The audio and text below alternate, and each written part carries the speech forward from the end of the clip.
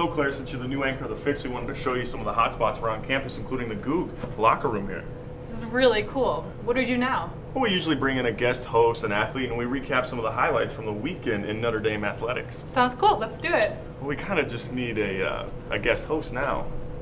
Hey, you're Jamar Slaughter. You're a senior safety for the football team. Yes, that's me. Do you want to help me do my first Fighting Irish Xtra? Sure, just show me what I have to do. Roll those intro graphics.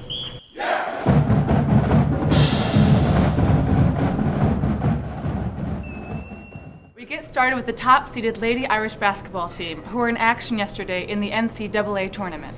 The Lady Irish got one step closer to the Final Four with a dominating performance against St. Bonaventure on Sunday. The Irish held the Bonnies to under 19% shooting, en route to a 79-35 victory. The 44-point victory matches the largest in Sweet 16 history.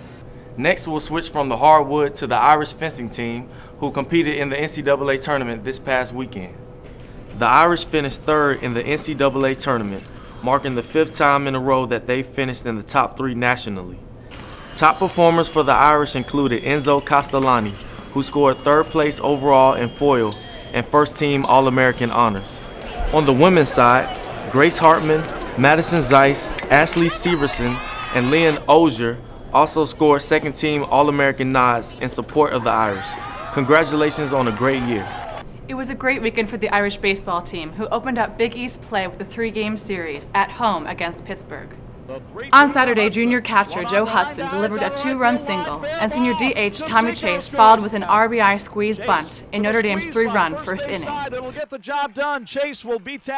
Junior right-hander Adam Norton tossed 8 1/3 innings, en route to a 3-2 Irish victory.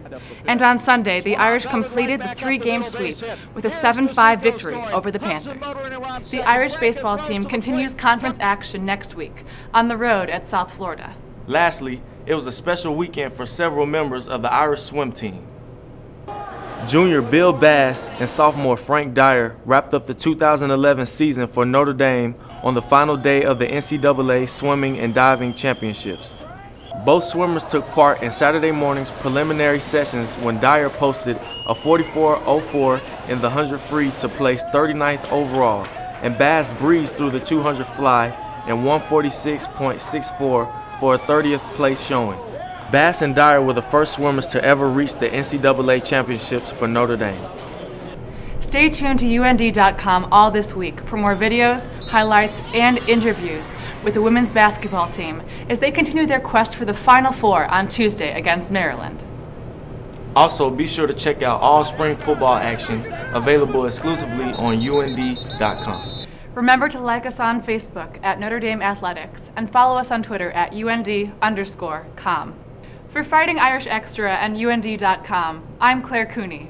And I'm Jamar Slaughter. Go Irish!